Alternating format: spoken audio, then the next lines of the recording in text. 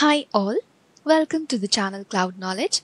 Today in this video, we will study about finding duplicates in the dataset using Azure Data Factory data flow activity.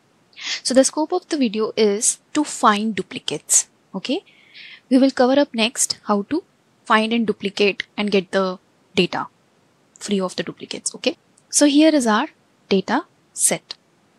You can see it has 5 columns: order ID, customer ID, employee ID, order date, and ship ID. Now you can clearly see that there are order IDs.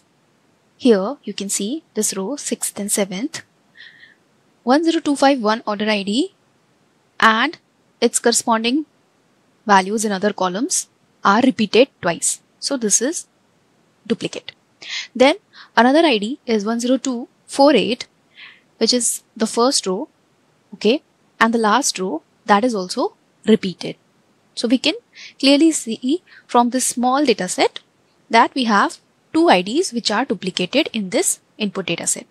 Now in general, through SQL, the very easy way of finding duplicate, this is one of the way. There exists other ways too, like CTE, etc., that we will discuss later.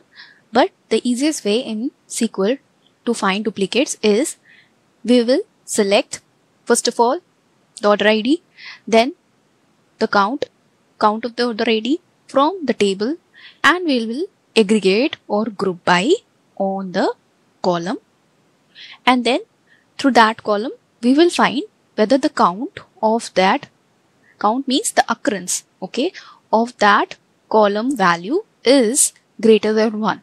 Okay, so for all others it will be equal to 1, and for 10248 and 10251 the occurrence is twice. So that record we will get.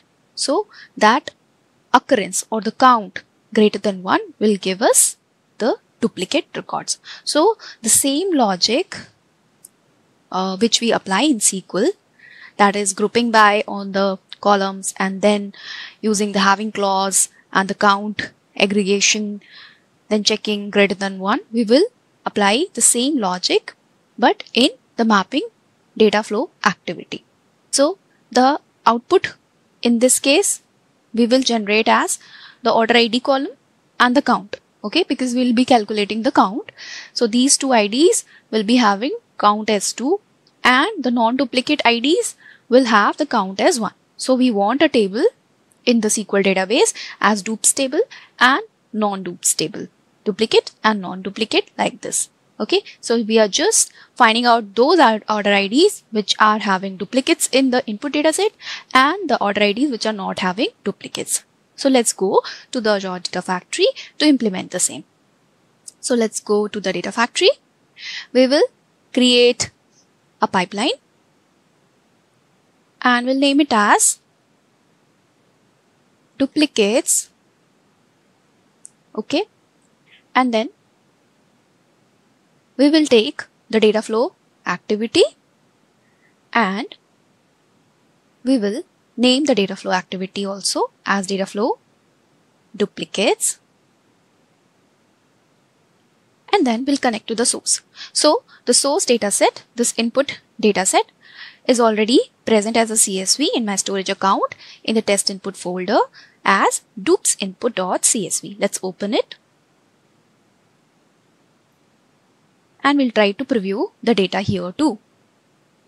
So here we can preview that the data is same. Okay, now we'll go back to the Azure Data Factory and we will try to import that source. Okay, so we'll go to the source and at the dataset level we'll try to connect to the storage Gentoo account. The file is CSV, so it will be delimited text. We will name it as duplicate input.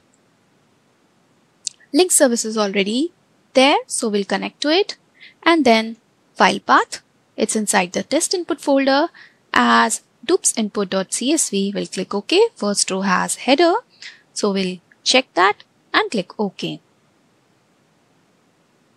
So we have connected to the data set, okay, the input data set. We'll go to the data preview And since the data flow debug option is already enabled, we can refresh and preview the data. So here's the data.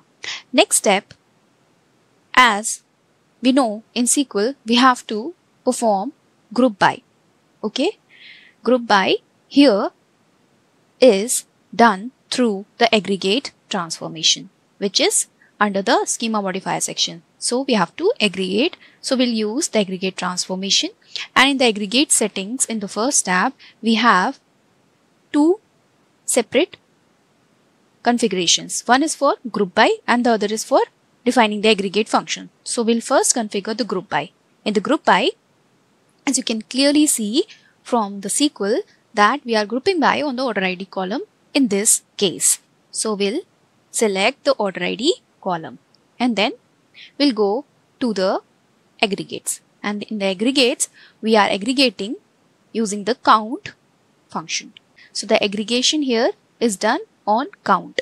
So we'll select the column name as, let's say, count, and in the expression we will have this count function. So we have this count function, and if you hover over it, it says count gets the aggregate count of values. If the optional column is specified, it ignores nulls in the count. So count, and in the expression we will select the order ID. Okay, so this is done. We'll save and finish, and we will go to the data preview and click on refresh. So upon refreshing, we can clearly see that we have got the order ID and the count column generated. Okay, the order ID which we have specified in the group by configuration, and the count we have defined a new column count with the aggregate function count. So we have got it, and now we have to filter out the records which are having count equals to 1. Count equals to 1 means they are not having duplicates, and count greater than 1, it can be 2, it can be 3. So the count, if greater than 1, will be treated as duplicates. So in our case, only 2 records, and that too are having occurrence as twice, are considered as duplicate. Let's say this first record is having one more row here, so the count would have been here 3, okay, for this record. But here we have only the duplicates, and that too occurring twice. So now we will, in order to filter the duplicates and the non-duplicates, so that we will convert them into the output stream as dupes and non-dupes, we will use the conditional split transformation. Conditional split transformation lies under the multiple inputs and outputs section. So we'll use conditional split, and here we will define the stream name. So the first stream to get the dupes will be the dupe stream. Let's say we name it as dupes, and here in the condition we will write if the count is greater than 1. Okay, we'll click on save and finish, and all the non-dupes will be in the default stream. So rows that do not meet any condition will use this output stream. Okay, so the default stream will be non-dupes. Next, we will go to the data preview and click on refresh. So here you can see in the conditional split, we have the output streams as dupes and non-dupes. So in the data preview also, we have 2 streams displayed here. So the dupes will be having the count greater than 1. So these 2 records will display here, and in the non-dupes, we'll preview that it will have the records which are having the count as 1. This conditional split has helped us to split the records or find the dupes and the non-dupes. Now the next step is to attach it to the sink. So we want to create 2 separate tables, and there we want to store the output of the duplicates and the non-duplicates. So we'll connect the sink here, and we'll create the data set in the SQL database, and we'll already have the link service. We want to create a new table in the DBO schema, and the table name we want as, let's say, dupes. we click OK. And for the non-dupes, we will go to the sink again and connect to the data set.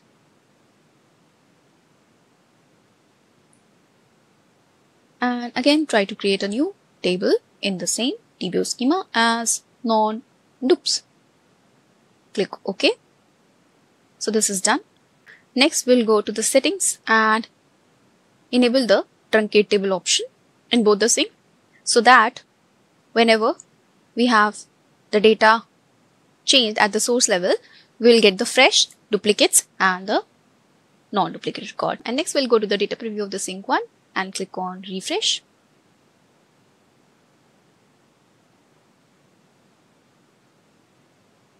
So this stream will fetch us the duplicate records. So it will store order ID count, which is having 2, or count greater than 1. So duplicates will be landed into this sink 1.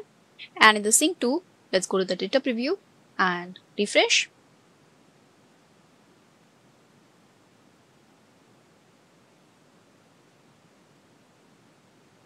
So here will be the 3 order IDs which are not duplicates. So this is how we can find the duplicates and the non-duplicates records. So next, we can go to the pipeline and execute the pipeline to get the data stored into the database. I hope you've got the basic idea of finding duplicates in Azure Data Factory using data flow activity, transformations, aggregate, conditional split. We can use filter too. Okay. So thank you for watching the video. Happy learning.